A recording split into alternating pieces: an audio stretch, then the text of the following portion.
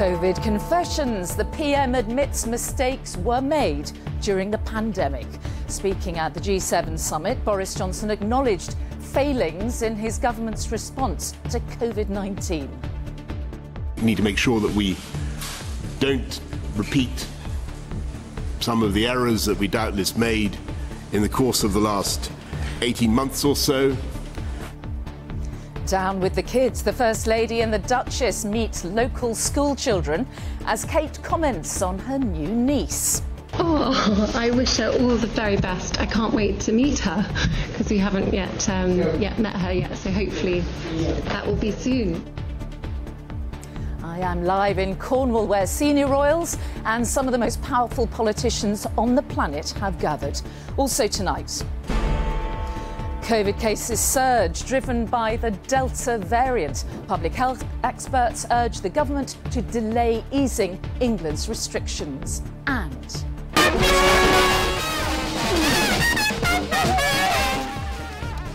countdown to kick off. The wait for Euro 2020 is almost over.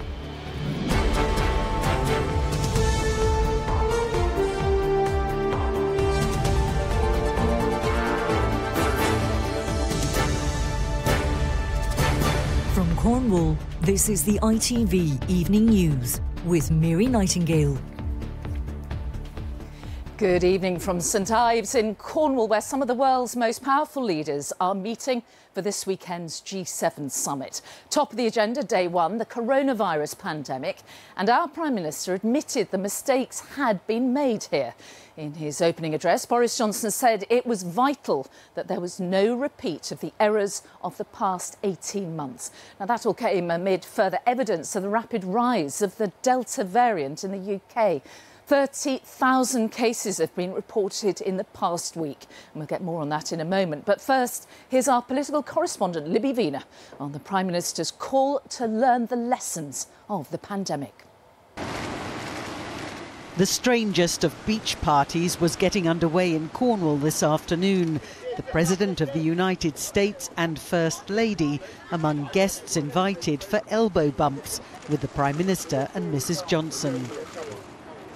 Joe Biden, ever the seasoned diplomat, was happy to play along. Everybody in the water.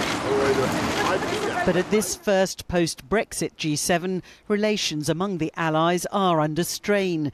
The issue of Northern Ireland's status could easily knock things off course. The central focus for these leaders remains the pandemic and how the world can be better prepared in future. The Prime Minister today unusually frank about how it had been handled. We've all been going through the most wretched pandemic our countries have faced for our lifetimes. We need to make sure that we learn the lessons from the pandemic. We need to make sure that we don't repeat some of the errors that we doubtless made. With women's education also on the agenda, his hopes for the recovery included this unexpected promise.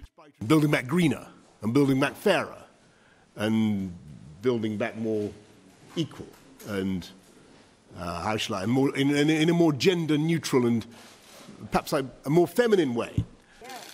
Earlier, France's President Macron had made a point of hosting a separate gathering of European leaders, having warned ahead of the summit that the EU wouldn't tolerate any British attempts to renegotiate the Brexit deal. Mr Michel, are you hopeful you can reach agreement with Boris Johnson? Hello, hello. Do you trust the Prime Minister? The EU Council President wouldn't say, but it seems Joe Biden was keen to find a way forward when he met the Prime Minister. What really shone through is the President's determination to help uphold the Good Friday Agreement. It was achieved on the back of enormous amounts of American support. We've always had good American support from successive presidents. And as the Prime Minister said, on upholding the Good Friday Agreement, we're all on the same page. But there are many here vying for the new president's attention. The United States potentially once again playing a key role in resolving squabbles among its European allies. Libby Wiener, ITV News, St Ives. And our political editor Robert Peston is here. Robert, what do you make of the Prime Minister's admissions that mistakes have been made? So that was very striking, wasn't it? And there are sort of two elements to it. Because I've been talking to the Foreign Secretary and I asked him to explain. And what he said was, first of all, there were plain mistakes that the international community made.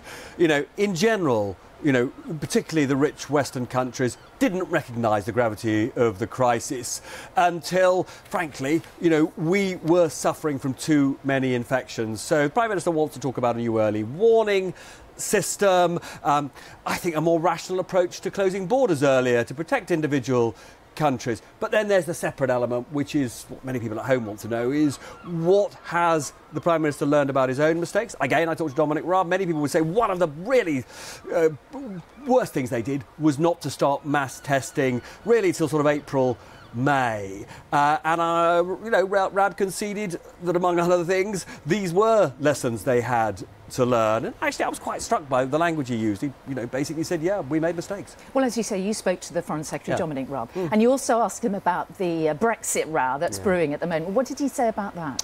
So he made no attempt to deny that America has been pretty cross with the UK for, in its view, playing fast and loose with this Northern Ireland protocol, which supposedly underpins, the Good Friday Agreement, which again underpins peace in Northern Ireland. You know, like the EU, they think we shouldn't be trying to sort of tear it up so soon after we signed it, only a few months ago. But it's equally clear that yesterday the Prime Minister had very constructive conversations with the Prime Minister. Is just possible, Raab said to me, that we could get a compromise solution of some sort this weekend. There will be lots of pressure from European leaders. Fingers crossed for all of us, and particularly for those in Northern Ireland who want sausages from Great Britain, that some deal is sorted. OK, fingers crossed indeed, Robert. Thank you. Well, the Queen and senior members of the royal family are also playing a really big part in the G7 summit. Tonight, they're attending a reception at the Eden Project. And earlier, the Duchess of Cambridge joined the First Lady, Dr. Jill Biden, on a visit to a local school. Now, they were there to promote the importance of early years education, which is an issue really close to both their hearts. Here's our royal editor, Chris Shipp. It is a sight this Cornish village has never seen before. Sweeping into the school playground from a narrow lane, the convoy of cars for the First Lady of the United States. So many vehicles, in fact, even nose to tail. They only just fitted in. It was the first engagement at the G7 summit for the royal family. This one was the Duchess of Cambridge's, who shares with Jill Biden a passion for education, especially the early years. Hello. Although a royal and a White House visitor at the same time appeared to stun the class of 4- and 5-year-olds into silence. This is my classroom, yeah. It's the quietest class I've ever been into. I agree. The focus of Kate's work for some time has been on the first 5 years of a child's life, more pivotal for development than any other moment. And as a former teacher herself, Dr. Biden knows the significance of what the Duchess is trying to do. So I can tell you that as a teacher at the upper levels, if they don't have a good foundation, they fall so far behind. Ultimately, my hope is that we change the way we think about early childhood, and I hope our two countries can keep sharing data, knowledge and best practice. With that kind of transatlantic cooperation on this issue and some rabbits in the school field, this was a very harmonious afternoon. But there was a question from an American reporter about that American baby, Harry and Meghan's, born last week. Do you have any wishes for your new niece, Lilibet? Oh, I wish her all the very best. I can't wait to meet her because we haven't yet met her yet, so hopefully that will be soon. And with that matter dealt with, both Duchess and First Lady left for an appointment with the Queen. Thank you so much. And this is as close as we can get to the Eden project in Cornwall tonight. As you can well imagine, there's a ring of steel around that attraction behind me, because not only are there the world leaders there, but they've tonight been joined by the royal family. The Queen, in fact, arrived in just the last few minutes to meet the Prime Minister and his wife, and she was then followed by Prince Charles and Camilla, as well as Prince William and Kate. This is the government not passing up on the opportunity to deploy the royal family, use them to the maximum effect. It is, after all, something that Britain can do that very few other countries can. And tonight Prince Charles will try and connect CEOs from the big companies to the world leaders on climate change. And he will say, we are doing a global fight for the pandemic. It's now time for us to do it, he will say, for the planet. OK, Chris Shipp at the Eden Project, thank you. Well, as the G7 leaders discussed how to deal with the effects of the pandemic, there were further signs of just how quickly the Delta variant is spreading right across the UK. Now, there have been more than 8,000 cases in the past 24 hours alone. That's the highest daily number since February. And the reproduction, or R number as it's called, in England is between 1.2 and 1.4, meaning that the epidemic is indeed growing. And that's raised more doubts about further unlocking for England, set for preliminary case certainly June the 21st. But it's hoped the UK's vaccination programme could keep us one step ahead. Here's our health editor, Emily Morgan. By all accounts, this is what is going to help lead us to freedom. But with the Delta variant first detected in India rapidly spreading, it's likely to be further off than we all hoped.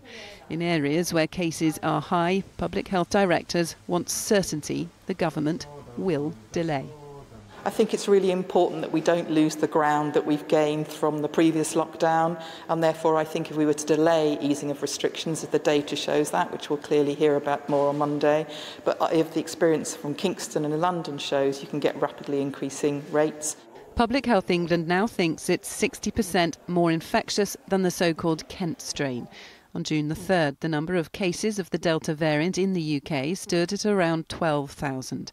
That has since increased by nearly 30,000 to more than 42,000 today. PHE estimates infections are doubling every 4.5 to 11.5 days, which means a week from now there could be more than 85,000 cases. Nearly 2/3 of the cases were in people who hadn't been vaccinated, giving more hope the jabs are doing their job. But despite that, the biggest hint yet tonight, a delay is on the cards. Is the delay to unlocking going to be 2 weeks or 4 weeks? You'll have to wait for Monday for that one. No denial the 21st of June could be pushed back makes the owner of this comedy club even more anxious. Operating at just half capacity, he and other venues are desperate to reopen fully. Science says one thing, we think another. Unfortunately, that doesn't help us for planning staff, stock, customers. You know, people aren't booking in advance now, so we need to get some sort of answer as soon as possible. But the scientists are in agreement. Buying a bit more time could be the difference between a very large wave or a small one. Any delay obviously gives time to vaccinate a large proportion of the population, so that's good. So I think what's been discussed is maybe 2, maybe 4 weeks. One difficulty is not to delay too much. There is no doubt infections are now on the march. The question is, have we vaccinated enough people to avoid what some are saying is now the inevitable? Emily Morgan, ITV News. Still to come on the ITV Evening News, with a little over an hour to go, fans gathering for the start of the Euros. Plus, I gaze at the still east in the blue far away. a sea shanty from Cornwall to world leaders. Those stories and more after the break, so do stay with me.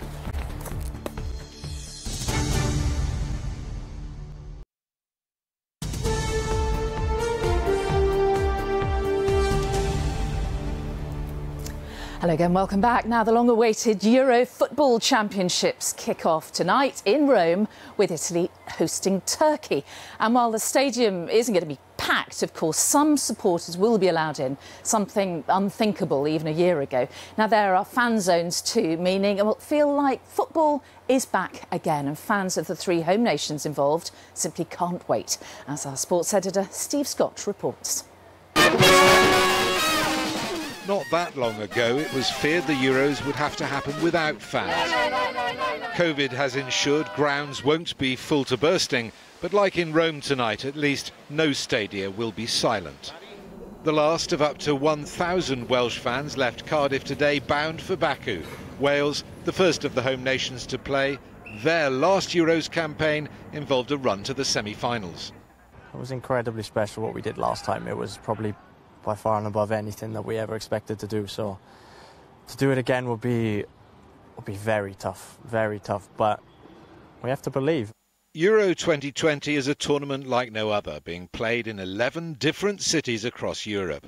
The first game kicks off shortly in Rome. Then it's to Azerbaijan tomorrow, where Wales take on Switzerland. England are the second of the home nations in action against Croatia at Wembley. And then on Monday, Scotland kick off their championships at Hampden Park versus the Czech Republic. On Sunday, Gareth Southgate will stand here and address his squad for the last time before their opener against Croatia. Every other manager will be hoping they finish their tournament doing exactly the same, because on the evening of Sunday, July the 11th, this will be one of the dressing rooms for the Wembley final. As ever, England won't go short of support for what is effectively a home tournament for them. I would say it's one of the most patriotic states you'll ever see in your life, to be fair. Not just in England, across Europe, all over the place. You've got Foden, you've got Rashford, they're young, they're ambitious, they want it, they're hungry. And that's what gives me the spirit as well. And Scottish fans are sure to make the most of what is a first major tournament for them in 23 years. If Scotland weren't in it, then I wouldn't be really interested. So I'm happy that Scotland are in the Euros. I'm looking forward to the atmosphere, and it's going to be like a lifetime, like things to remember, you know. It's been a long time coming and still faces COVID challenges, but after the past 12 months, the tournament is set to provide a welcome distraction for many millions right around Europe. Steve Scott, ITV News, Wembley. Well, as we've just heard, the first of the home nations in action is Wales playing Switzerland in Azerbaijan tomorrow, and Lucy Watson is in Baku tonight. So, Lucy, expectations really building, I guess.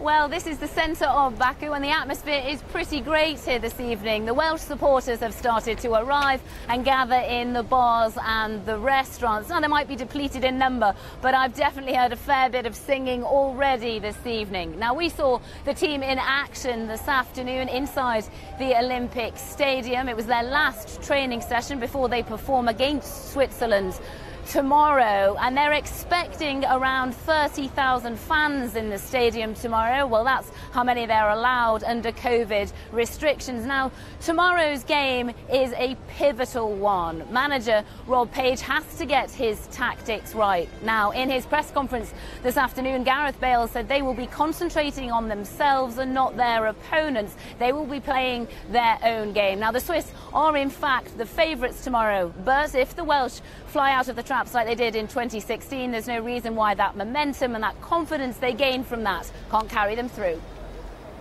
All right, Lucy Watson in Baku, thank you. Now, Scotland players will take the knee in solidarity with England before their European Championship game next week. The Scottish Football Association had originally planned to stand to show their opposition to racism before their games, but the reaction to their decision had prompted a change of heart. And we end tonight with an uplifting note or two from here in gorgeous Cornwall. During the lockdown, there was a surprise boom in the popularity of sea shanties, and the leaders of the G7 are going to be given a taste during a barbecue on the beach tonight. A little-known group called Do Hag Hour have been chosen to give the serenade tomorrow night. It is actually, and as Paul Davis reports, they can't wait for their big moment. For this is my Eden, and I'm not alone. For this is my Cornwall, and this is my home. They are proud sons of Cornwall, and in traditional style tomorrow night they'll be selling the joys of their county to their exclusive audience. All I can say is we're honoured and privileged to be asked to do this, and it is a bit frightening for us, but we'll get through it. I stood on Cape Cornwall. Presidents, Prime Ministers and a Chancellor will hear shanties originally sung by Cornish seamen. The group normally perform in pubs, but the biggest gig of their lives has not curbed their sense of humour. We did start our world tour 2 years ago, before the lockdown. Now, unfortunately, on a bus pass you can't get very far. And we did about 40 miles, so we're thrilled that the world leaders have come to see us. The only downside, Ronnie the dog, who attends every performance, must be left behind. He's not missed a gig so far, but for safety, well, security reasons, I think more so, he's not allowed to come tomorrow. For this is my Cornwall. So Ronnie must miss out, but this is what the world leaders will be hearing as they wind down from any difficult discussions at their beachside barbecue. This is my home. Paul Davis, ITV News. There you go, rousing end of the programme. That's it. Charlene's here with news at 10 at 10:20 tonight. From me and all the team. And Glorious Cornwall, goodbye.